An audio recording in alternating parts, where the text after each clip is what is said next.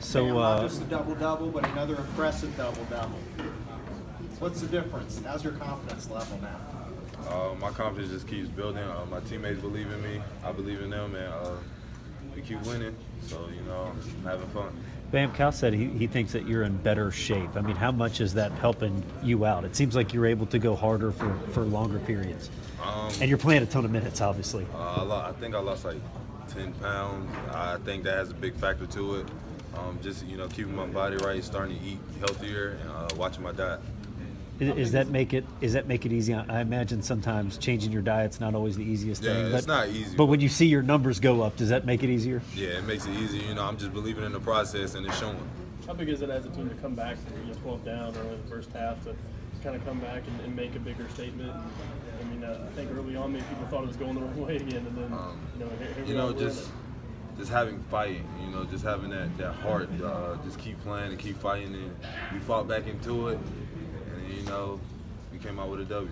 Coach keeps telling us so much about confidence. Does it boost the confidence level for you all to be able to come back from down double digits a little more than maybe just leading the whole way? Yeah, because when you lead the whole way, some people they start getting relaxed, but just fighting back, and we get up, it just keeps building our confidence to just keep pushing the lead.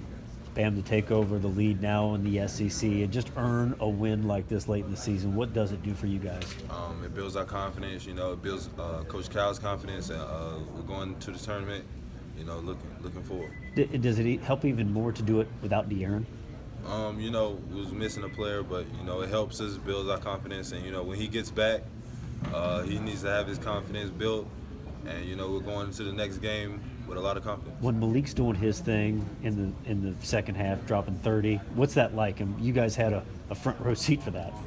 Just keep giving him the ball. He's got the hot hand, so as any player should, you got to give the hot hand to Malik, and he was hot, so we just kept feeding him the ball. What were the bad things in your diet you got?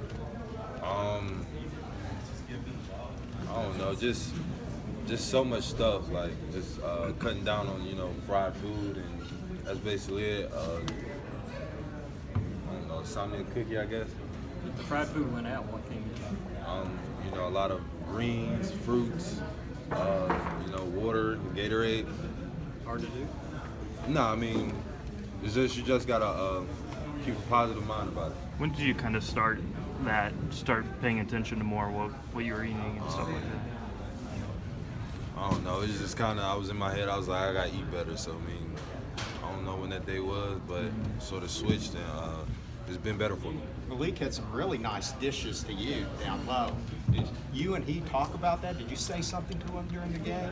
No, it's just we feed off of each other. So, when he has a one-on-one, it's easy for him to get by, and when his man helps, I kick it out for him for threes. So we ought to be seeing more of that as time goes on now. Yeah, our team is starting to click, and it's starting to show.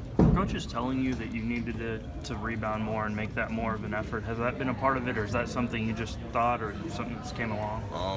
It's just been my confidence, my confidence to go get every ball, every rebound, every 50-50 ball. It's just been my confidence. Have you done anything different technically as far as like blocking out, or is it just pretty much an effort thing? It's just an effort thing. It's all hard to go get a rebound with 4 people draped on you, but you just gotta have that mindset that I'm gonna get that ball. How do you explain? Season was going along, you were averaging about 7 boards a game. Do you look at that and say, that's not me, I'm better than that? Yeah, that's not me. As I said, I changed my diet.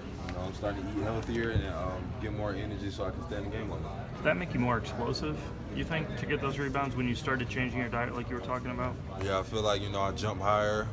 I feel like I'm light on my feet now. Have you ever jumped over a guy before and dunked? In high school, I spin move and I jumped over the helpman. Was he 6'9"?